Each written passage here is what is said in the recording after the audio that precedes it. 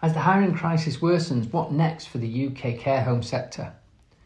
With 1 in 4 care home workers poised to leave their jobs in the next 12 months, the hiring crisis in the sector is only getting worse. The problem is already starting to spill over into the public sector, with hospital beds blocked by infirm patients left with nowhere to go. Amid an acute cost of living crisis and near full employment in the UK, workers are telling their employers they simply cannot subsist on the wages on offer in the sector. The issue has been exacerbated by the post-Brexit reduction in the available workforce in the UK. As a result, the sector now faces a supply and demand reckoning. On average, care home workers are paid £9.50 an hour, usually on a 0 hours contract basis.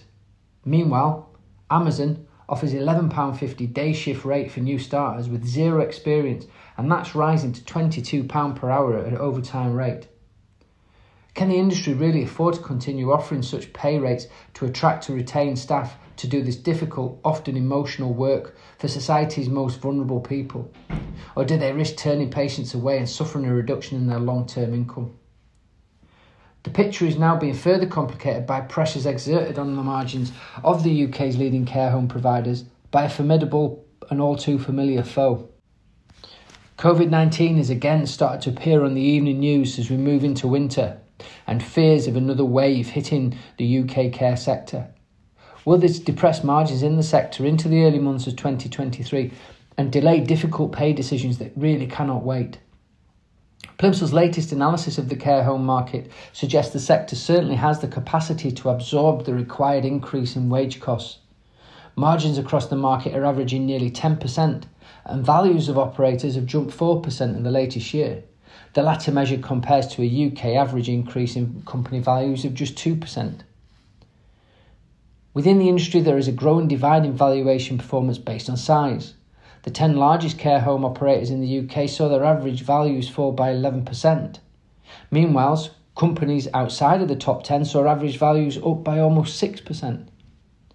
According to the latest Plimsoll analysis, average company values across the care homes market have risen in the latest year by 4%, and that's double what the figure was in the previous year. However, with serious demand for higher wage costs, how much margin will companies be willing to sacrifice to retain staff in 2023? Care home operators make strong profits, have enjoyed strong recovery from the pandemic, but how do they compare to other care providers catering for the elderly and the infirm? Live-in care providers have seen values rise by 33%. Hospice care providers, values are up by 65%. Home care providers, values are up 17%. Britain's growing population of over 65s is driving unprecedented demand on the care home sector.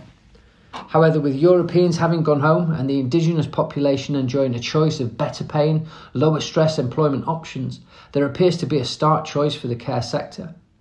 Pay better wages or face a staffing crisis that could bring the whole industry to its knees. To help our listeners make sense of some of the impact, we are offering a free insight report looking at business value trends across the care sector. For a free copy of this latest insight report, please click on the link below or email me at c.evans@plimsoll.co.uk and I'll get that sent across to you immediately.